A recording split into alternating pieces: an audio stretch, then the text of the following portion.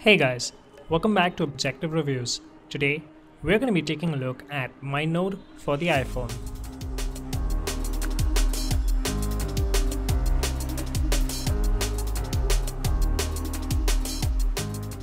Now, if you're curious about what Mindnode is or what mind maps are, well, the app has a very good section which introduces you to mind maps. Now, assuming that you know what mind maps are, let's get started with the review. If you have previously used Mindnode, well, all your documents are going to be right there synced via iCloud. Now, that's a beautiful thing that the app does, and I'm so happy that it does not use its own syncing service, which needs a whole new sign-up process, and I'm really glad they stuck to the good old iCloud syncing. You can start off by creating a new document or editing an existing one, and well, if you have any nodes or the parent main node itself, simply double tap to start editing it, or a tiny plus icon that appears on the screen and you can tap that to create a new node or extend an existing node. Another cool little feature that I like about this app is that emojis are completely natively supported. You can also create to-do list items on the way, and they're pretty easy to do with the shortcut items available right above the keyboard. For this review, I do not use images in any of the nodes, but do know that it is definitely possible by using the shortcut item right above the keyboard. Now, anytime you're done editing or creating a new document, you can tap the leftmost icon on the top, which is the 4 squares, to go back to the main screen. If you're using iCloud syncing, every time you close a document, it's going to show a red icon which indicates that it's uploading to iCloud, and it will also show you the progress along the way. If it's downloading a document from iCloud, it's going to show the exact icon but with a reversed arrow indicating that it's downloading the document, and it'll be ready for your use once it's done.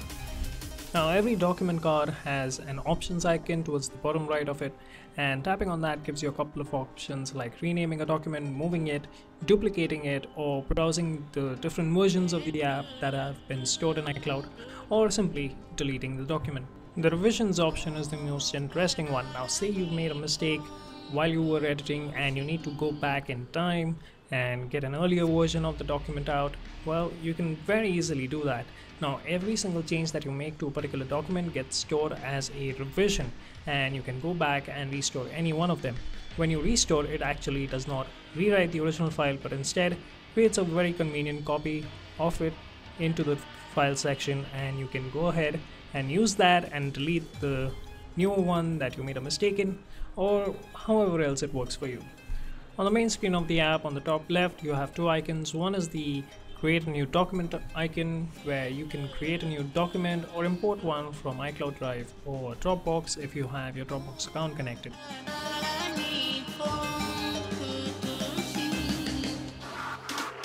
The second one is the recently used files, and that gives you a list of files that you've recently interacted with.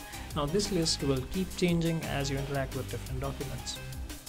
Towards the right, you have first the search icon, which is very straightforward. It quickly allows you to search for a very particular document that you've been trying to find.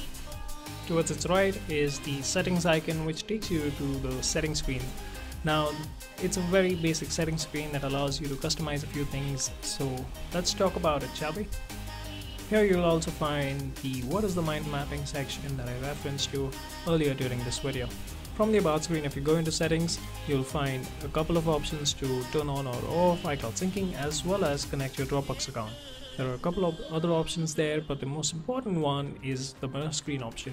Now, if you have to present a Mindnode in a meeting or to your client, well, you can simply turn this on, connect it to an external display, which should be most useful on the iPad, and from there you can interact with the document, and the same will be mirrored on an external. Now, in the themes section, you can select a couple of the default themes, or you can customize your own personal theme.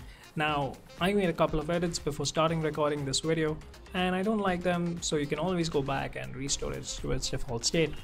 Now, my favorite theme is obviously the fresh one. Now, if you ever found yourself to have selected a wrong theme for a particular mind map, you can always open up the document, and on the top right you have the themes icon. Tapping on that, it opens a dialog towards the bottom of the screen, and from there you can select any theme that you like and apply it from right there. It also works as a quick preview, so that's pretty neat. And because these update in real time, you can always go check out new themes that the app adds if they do ever in the future, which I really hope they do. This is a very neat feature to have. Back into the documents view, next to the themes icon you have the share icon, to share the document, and next to it is the overview icon. Now tapping on this will give you a top-down overview of your entire document. Now this has a tree-like structure if you quickly need to check what items are there in the mind map, if you have any to-dos, and you can also filter it for any undone to-dos and just work on those. So Mindnode is an app that you really need to make your own. You need to develop a workflow that works for you, and if you'd like, you can go ahead and customize how your documents look, and then well, it's just gonna work every single time for you. I use Mindnode every day for my work, and I definitely recommend you check it out. It is also the free app of the week on the App Store with its link down in the description. Well, if you like this video, hit the like button. If you disliked it, you know what to do. And if you're new around here, don't forget to subscribe. I'll see you next time. Cheers!